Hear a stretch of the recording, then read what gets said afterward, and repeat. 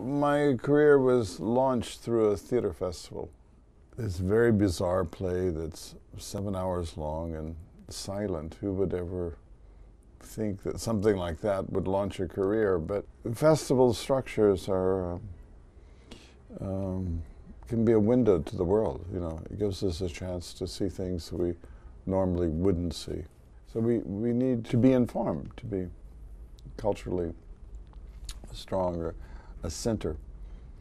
And so that's how I see a festival, as a celebration of something in the past, something now. I think it's important that with a festival that we can see something that is historic. We take the risk of doing something that's never been done, that's a creation.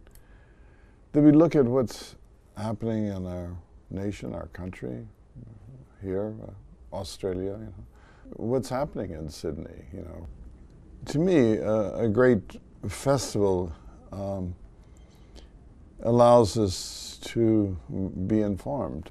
Our past is our culture, our memory. If we lose our culture, we lose our memory. Diversity will be our strength.